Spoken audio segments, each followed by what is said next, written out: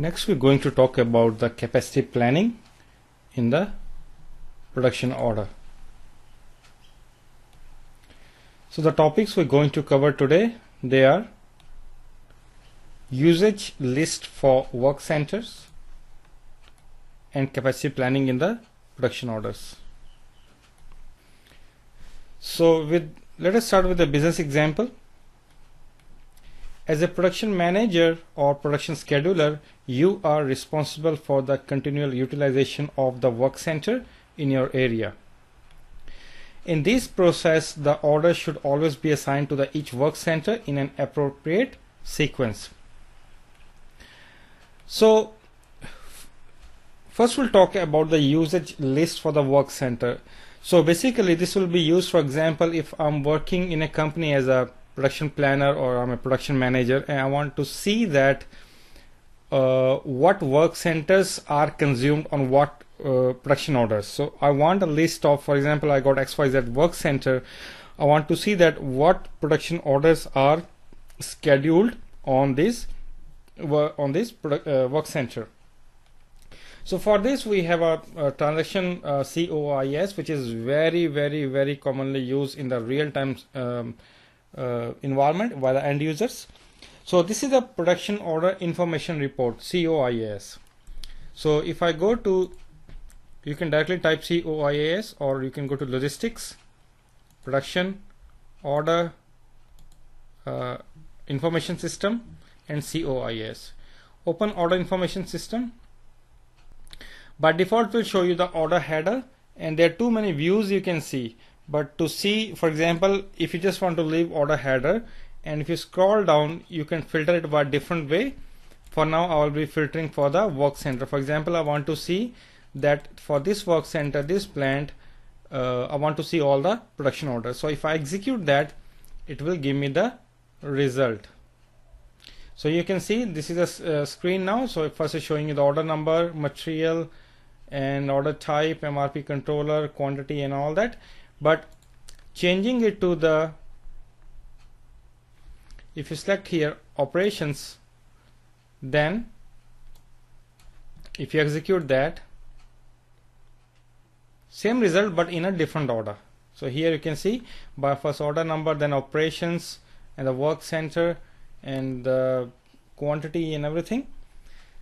And at the bottom and the end, you can also see the status. You can also filter it by status. For example, I want to see that only the orders that are created and released, for example, or you can say only the release work orders. So you can say release.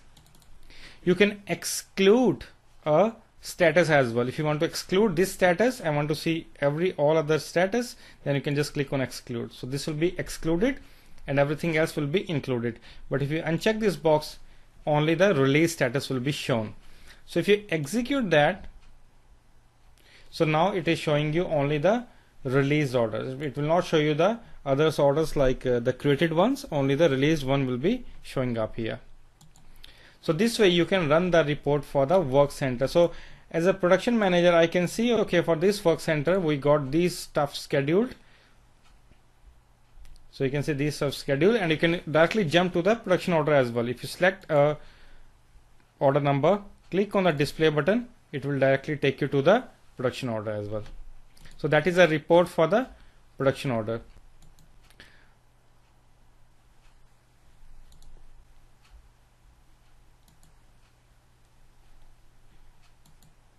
You can also download the report, any report, to the Excel. So somewhere here we have an option. Yeah, if you click on this button, then you can click on spreadsheet and select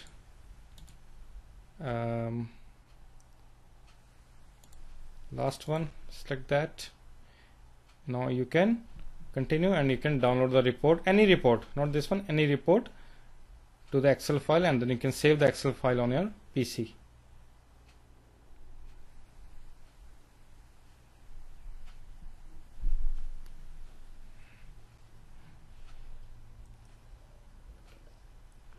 It's taking a while because I think I'm doing it first time on this system. So anything you do first time, it will take a while. So it will ask you to save it. You can save it on a desktop wherever you want.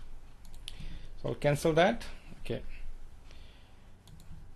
Next we're going to talk about the capacity planning in the production order.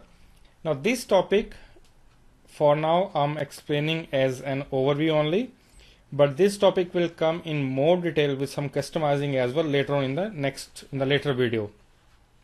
So for now I'm just going to show you how the end users will be using the capacity planning, but later on we'll talk about the customizing as well and other stuff in more details.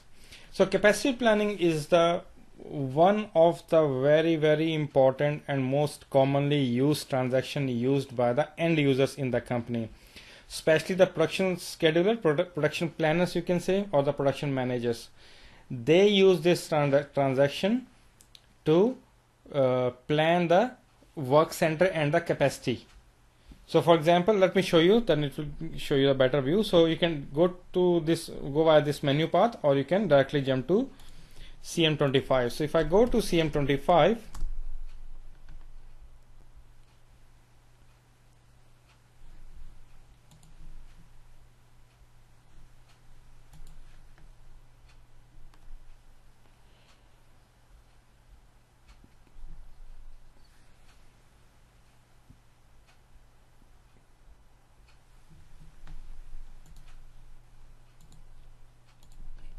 stop it.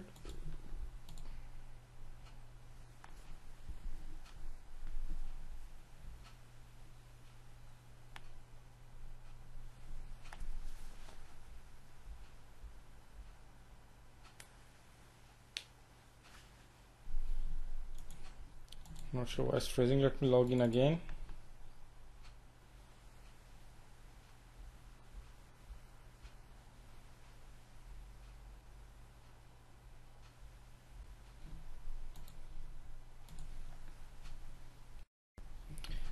Now it's working.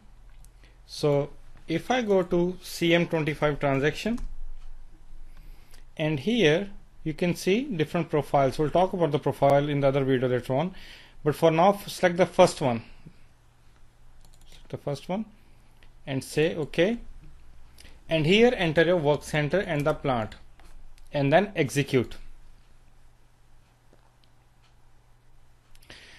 Now in the screen there are three different views. The first view will show you, so you can see, okay, let me try this.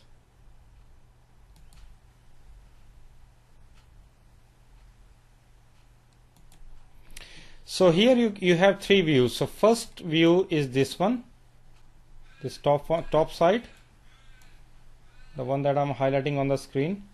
Second view is this one, and the third view is this one.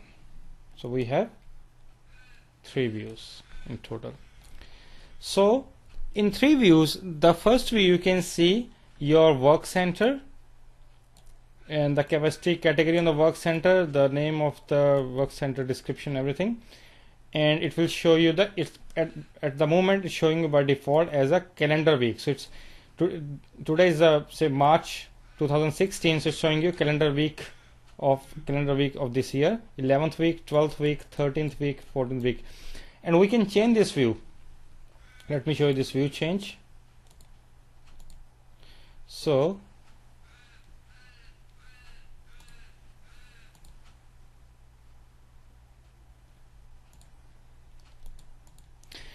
if you want to I'll change the view in a minute, but in the middle one you can see what are the work orders, or the production order or the work orders are scheduled.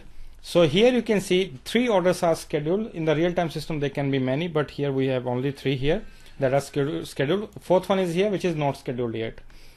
So three are scheduled here where my cursor you can see, and these are, you can see here, the same thing that you see on the top that you can see here as well. So they are on the calendar week 11, and one is scheduled on this date, other one is scheduled on this next day, other one is scheduled on next day.